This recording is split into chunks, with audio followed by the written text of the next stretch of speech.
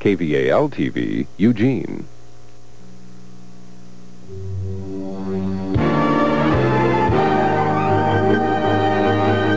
From the combined newsrooms in Eugene, Roseburg, and Coos Bay, this is Northwest News.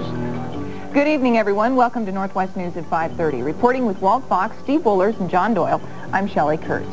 The price tag for airport expansion has jumped by more than $4 million. That word this morning from Eugene officials, who quickly added that they have found ways to pay for much of the extra. Kent Mortimore reports. The price tag is up largely because of improvements planned for the airport's road system.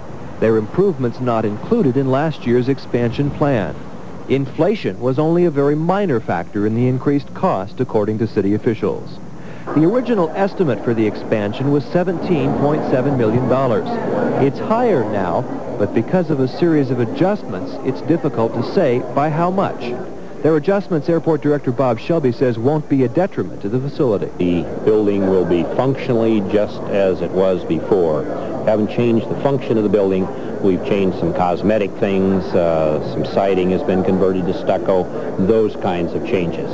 But we had to get that balance to fund down to a range that the City Council could work with. In addition, $1.1 million of the improvements have been listed as optional on the bid specifications. That trims the figure the city must come up with. So does a series of projects the city will now try to get private sources to fund.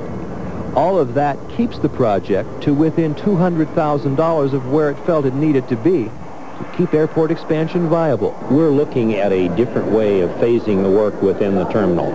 Can't say at this point whether it'll save any money, but if it will, that'll give us a chance to deal with the other $200,000. A city subcommittee will try to pick an option for funding the city's share of the project on Friday. Kent Mortimore, Northwest News. One person was injured.